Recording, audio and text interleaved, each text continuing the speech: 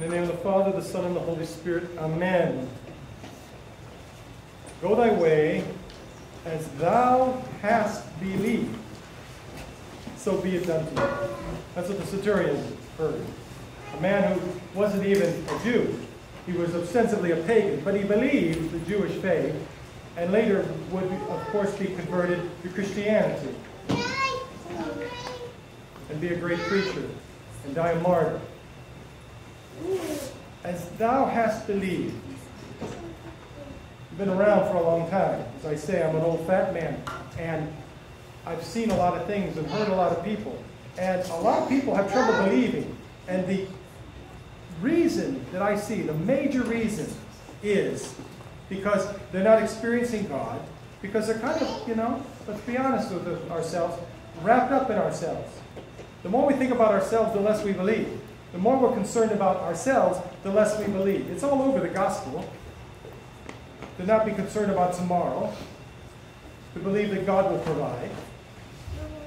And that's, everybody knows that. But how in the world do you have that happen in your life? If you're anxious about things, anxiety is just everywhere. Just about everybody's anxious. There's lots of depression. Lots of people feeling just out of sorts. Not really part of things, out of the sort of not fitting in. That seems to be the modern ailment. And really, there's a very simple solution. And the Centurion gives us that solution. And St. Paul basically speaks about that solution also. I think about the Centurion when I read the epistle of the Romans that we read today, that excerpt today, the first one that we read. Because if you think more of God, more of your own sins, more of repentance, more of loving your enemies, more of loving your neighbor, then you have belief. Because God is in the heart. And when God is in the heart, there's nothing else. There's no darkness. There's none of that uncertainty about life. There's none of the depression. There's none of anxiety. Now you go through things in life. They're hard. When things are hard, they're hard. Absolutely.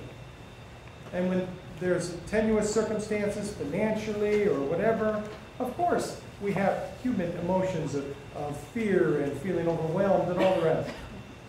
Those are not inherently sinful. But when we somewhere in our heart don't believe really, we don't really think it's going to turn out, then that is a terrible affliction to have. That's like hell before hell. So the Centurion believed, even though he was ostensibly a pagan. But he had great respect. And I'll tell you why he believed. He believed because he understood authority.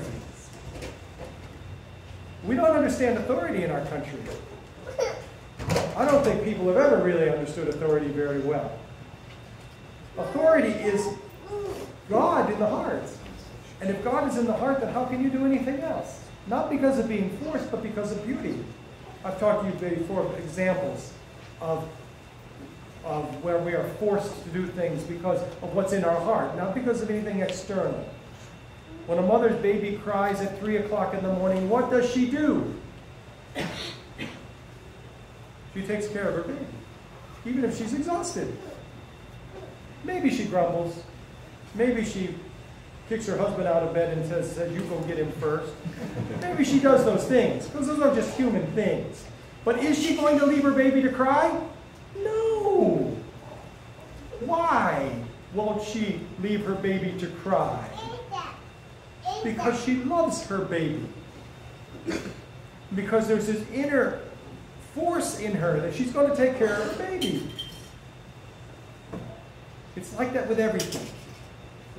There's an inner force in us. It's not that God is forcing. It's that God shows us His light, and all we want is light. Why does the flower grow towards the light? Well, because the light is life. There's nobody forcing the flower to grow. But the flower loves light, so it grows towards light. This is an understanding of authority. The Centurion understood that the reason why he should obey is because it was the right thing to do. So he said, I'm a man under authority. So he knew that he had people that he had, a man that he had to obey. The man immediately above him and the man immediately above him, he had to obey. He was in a military structure and he was a man under authority. And he understood this because his heart was good, so he obeyed. He didn't have to be complicated about it. You don't have to be complicated about it. Why do you take care of your baby? Because your baby needs you and you love your baby, period. That's it. You don't need to think anymore about it. Why should a child obey his parents? Because he loves his parents. And because it's the right thing to do. Not because it's forced, because it's the right thing to do. And the other way to live is unthinkable. Unfortunately, people think about it, but it should be unthinkable to live in disobedience to our parents or to live in indifference to others. How can we do this when God is not indifferent to us? The reason we love others is because God loves us. Look it up in 1 John. We love him because he loved us. And so there's this force in us that compels us to live according to the gospel. Not external rules. I hate external rules. I was always in trouble in grade school because I hated external rules. You tell me to do something, you don't explain why I wouldn't do it. Which means I was in the principal's office a lot. I was always in trouble in grade school. Fortunately, it was a different time.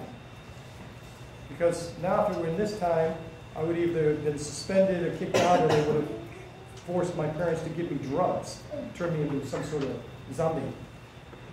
It was a different time. And I thank God that I was born, at least in that time. Although sometimes I feel like a man out of place. This world seems very strange to me. I don't understand how shallow it is. Christianity is not shallow. Christianity is so deep. When I came to Christianity, I just couldn't believe it. How beautiful it was. I couldn't get enough of it. And, I've learned that, there are people that come to Christianity and they take a little bit.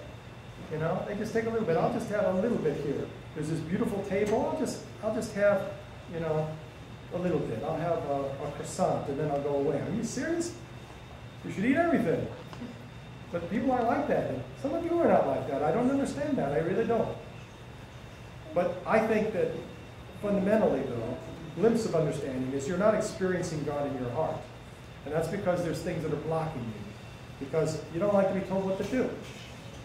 Well, you should be liking to be told what to do. It's great to be told what to do. It's awesome. And to do what you're told.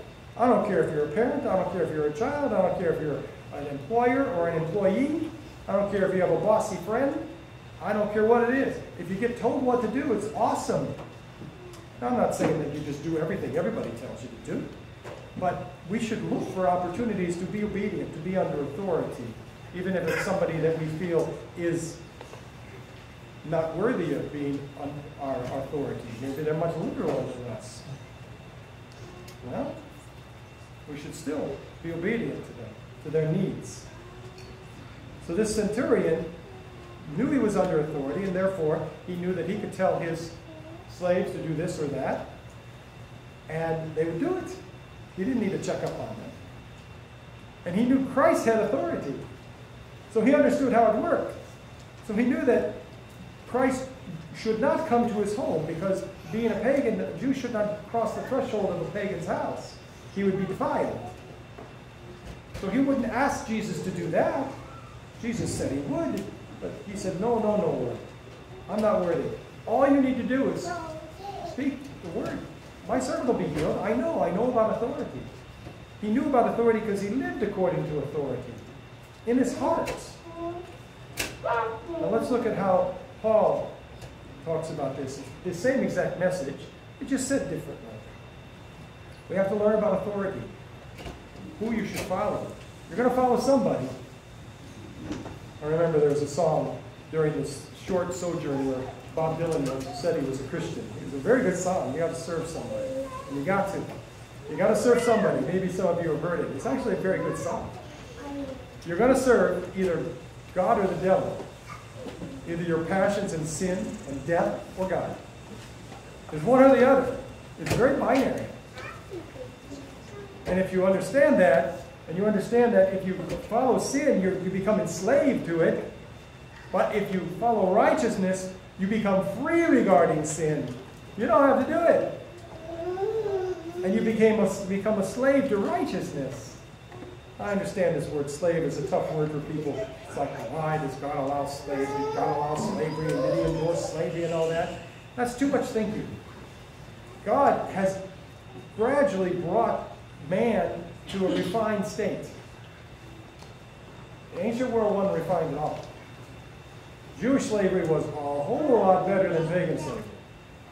They had manumission. After 7 years, they had to release their slaves. Pagan slaves, they could do anything they wanted to. They could kill them without recourse. It wasn't possible for Jewish slaves or for Christian slaves.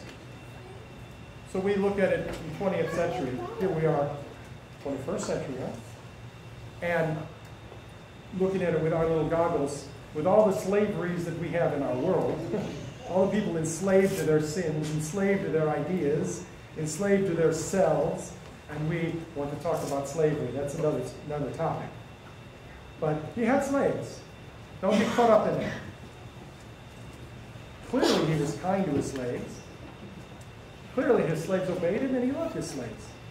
And they loved him. That might seem impossible for us to understand in our 21st century because we're so smart. But that's what happened in ancient days with good people who owned slaves. And so he knew that his slaves would obey him because it was the right thing to do. So let's see what Paul says. He says, being made then free from sin, you became servants of righteousness. What an incredible thing to be free from sin. Which one of you feels really free from sin? Which one of you, when you think about somebody that hurts you, doesn't have something that happens in your heart and gets kind of icky, huh? Don't you want to be rid of that? Which one of you gets lazy and you shouldn't be lazy, but you're lazy? Which one of you doesn't cuss or does this or that and wants to stop, but you really can't stop? Maybe you can make some inroads, but you still have a problem with this sin. All of us have addictions to various kinds of sin. That's what sin does. Sin addicts us. We become slaves to it. But if we are Christian, we're free regarding sin. In other words, we can do it or not do it. Well, and if we're advanced enough, we don't do it. We're not forced to do it anymore. Some of you have had something that addicted you in your previous life. And now you're not addicted to it. What a feeling that is, isn't it? To be free. To be free, you don't have to do that thing anymore. You're not going to do that thing anymore. You don't want to do that thing anymore. It's not going to happen because you've given it up. And you're free and you're alive and you're no longer full of toxins from that thing that you used to do or used to think or used to be. What a wonderful feeling. Probably all of us have something that we were that we are not anymore. And we feel so happy about it. We're free. We're free, but we're not free regarding righteousness. We don't want to be free regarding righteousness. Just like, let's say, in a marriage, a good marriage, but you have trouble sometimes. You're not free to leave. You don't want to be free to leave. Your child is acting like a little monster. You're not free to get rid of your child. You're not going to even consider that. Now, you're sometimes going to be really angry at them, etc., etc. But you're not free to be rid of your child. It's an unthinkable idea. That's the idea here. Because you love your child, you love your husband, you love your wife, and no matter what the troubles are, you're going to work through it. Now, of course, in our age, people don't work through troubles. They just go from one set of troubles to the next. But we're not doing that as Christians. We work through our troubles. And we are servants or slaves of righteousness. That's what we should think of ourselves as. And actually, that's a better way to think about it than thinking that righteousness is optional, because it's not optional. But St. Paul says something very beautiful. It really kind of bounced out at me today. It really grabbed me when I read it. I speak after the manner of men because of the infirmity of your flesh.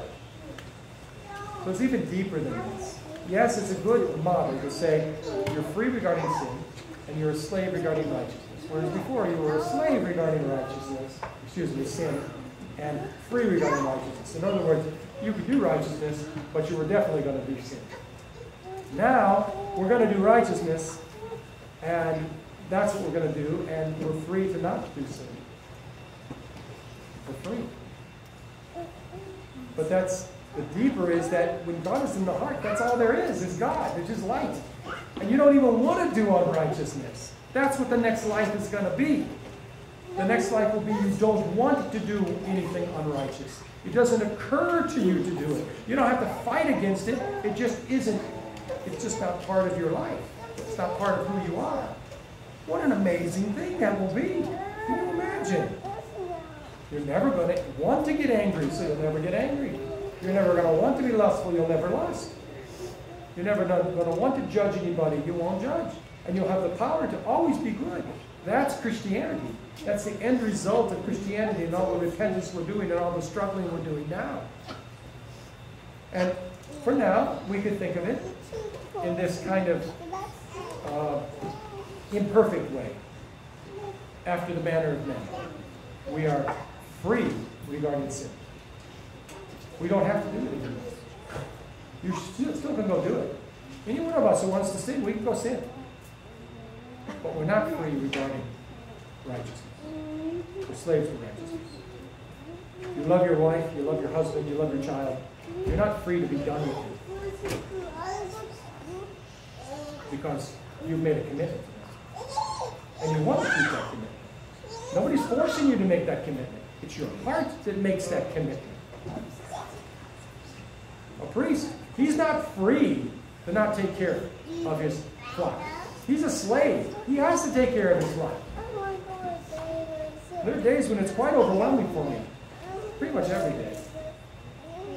But I'm not free to say, well, I don't want to do this.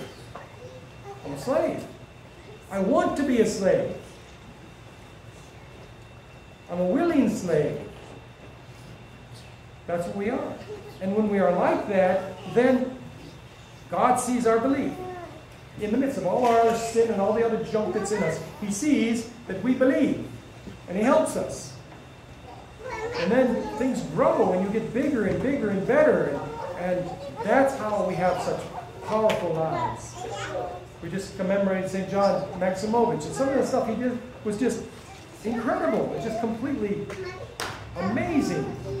Which one of us would go down to a slum where people were killed all the time and they were trafficking children with 2 bottles of vodka to trade 2 bottles of vodka for a child? That's what he did once. He was that tall. Hunched over. Had a speech impediment. And he goes into a slum where people were killed daily with 2 bottles of vodka. They could have just taken the vodka and killed him. But he just did things. You do things when you're full of God. And God protects you.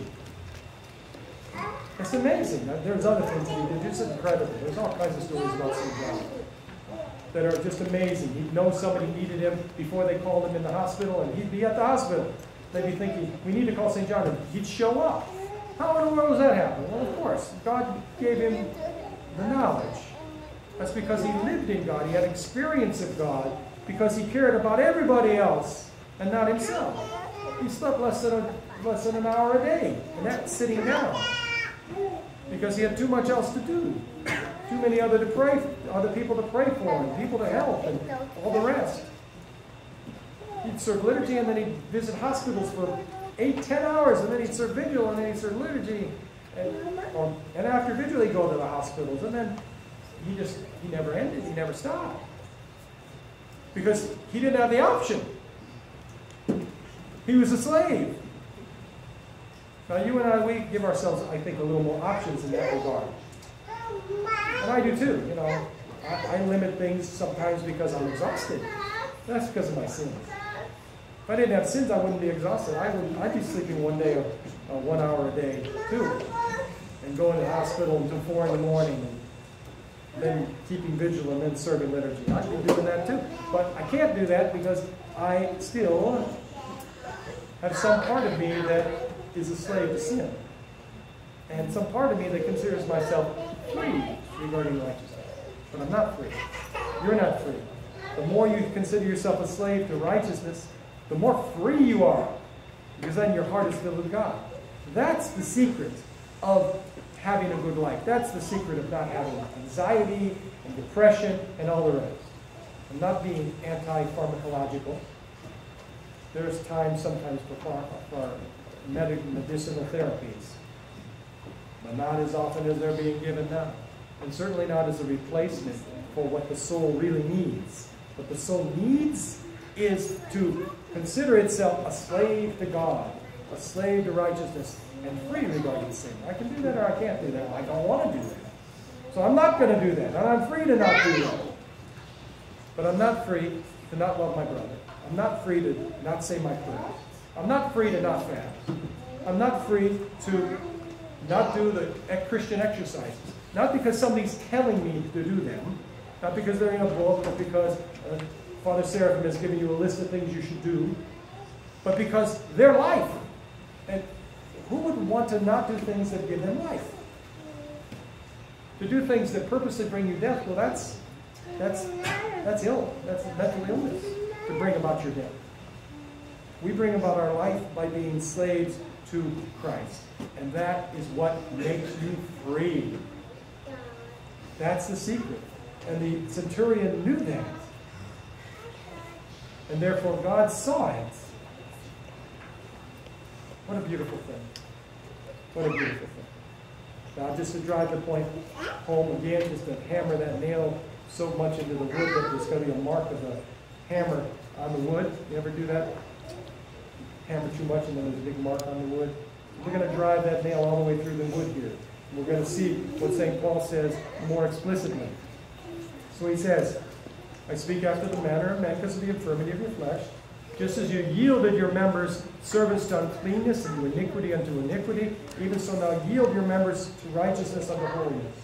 So that addiction that you had to sin, that addiction that you have with your thumbs, or with watching things, or with cursing, or with being stupid, or whatever it is, that remember that addiction.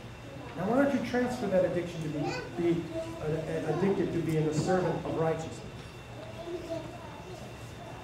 And what fruit did you have in the things whereof you are now ashamed?